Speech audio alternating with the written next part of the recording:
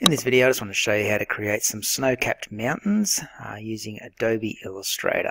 We will be using the flat design technique as well.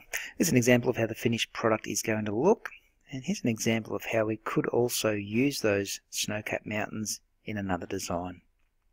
Alrighty, so let's get started today by heading up to our file menu, going to New, selecting the Web Templates, and then choosing the 1280 by 1024 pixel document. Click Create when you're ready to go. From here we're just going to throw in a background, so you'll need your rectangle tool for that. So in your toolbox, select your rectangle tool, just remove the stroke if there's one on, and for your fill color I want you to choose a nice light blue. Okay, feel free to use the color mixer to get a blue that you're happy with, something like that'll do. And we're going to start in the top left corner, click and drag down to the bottom right corner, and there's our background. In your layers panel, just expand layer 1, click on that rectangle and hit this empty box here next to the little eye to lock it into position. Alrighty, so what we're going to do now is start our snow-capped mountains. So what we're going to do is we're going to change from our rectangle tool to our polygon tool.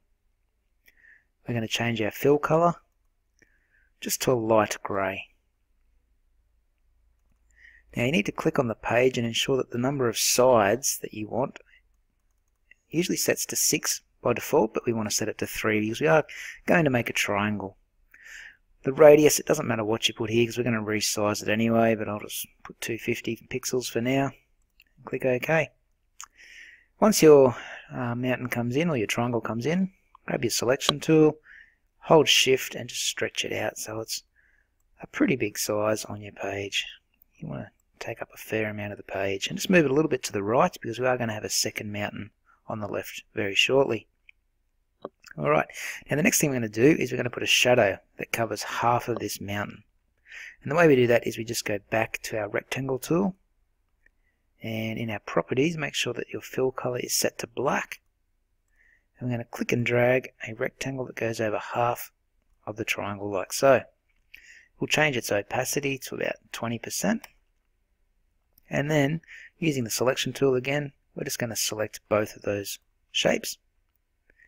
Click on the Shape Builder tool in our toolbox, so this one here, and hold Alt on your keyboard and just click and drag into that extra black space out here next to the triangle.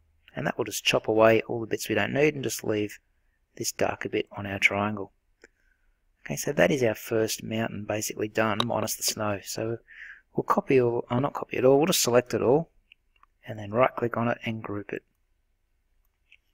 Alrighty, we'll do the same again for a second mountain, but we'll just use a slightly darker shade of grey this time. So with our polygon tool, change the fill colour to a darker grey, and we'll draw in a triangle.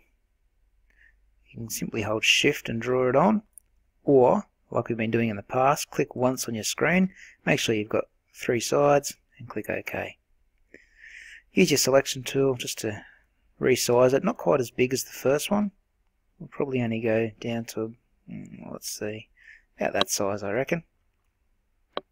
And what we're going to do is we're going to put a shadow on this one as well. Okay, so do it the same way. Grab your rectangle tool. Just make sure you've clicked off everything as well. You don't want anything selected. And we're going to change the fill color to black. From here we're going to click and drag over half of this mountain. Actually it's the other half we want. We want the shadows coming out the other side, so I'll just move that shadow over to that side. And from here we're going to change the opacity. We'll try 20% again. There you go. Now we're going to click off and then select, by clicking and dragging with our selection tool, just the new mountain and the new black rectangle we've drawn. We'll then use the Shape Builder tool to get rid of this extra space out here. Okay, so you don't need to hold Alt, click and drag in that extra space, and that will delete it.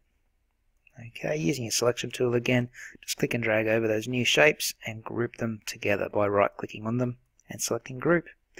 While this is selected, we also want to right click on it and just arrange it and send it backward so it goes behind this lighter coloured mountain. Alright, so I've got the darker one in the background, and the lighter one up forward. Now we just need to add the snow caps to the mountain. Okay, that's easy to do using the pen tool. So grab the pen tool from your toolbox. I'm going to zoom in around the lighter coloured tip first of all. I'm going to change my fill colour here to white. And all I'm going to do is click right in that top point. Click once. Come down a little bit. Click again. And you just need to do some jagged lines that will represent a snow-capped mountain. Okay, and when you're done, just press Escape a couple of times. And then just move over to the other mountain and do a similar kind of design. Okay, you might make it look a little bit different if you want.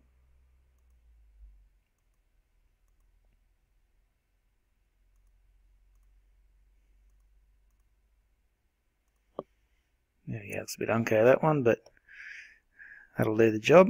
As we zoom back out here, you can see now we've got our snow-capped mountains. If you want to, you can just highlight the mountains with their snow and right-click and group them.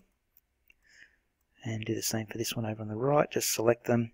Another way to group items, instead of right-clicking and grouping them, okay, you could just highlight them and press Ctrl-G on your keyboard. That's a quick way of grouping them. Now you might have noticed that this little one snuck in front, so just right-click on it, arrange it and send it backward as well, so it's just behind the bigger mountain. Alrighty, so that's how you make snow-capped mountains using the flat design technique in Adobe Illustrator.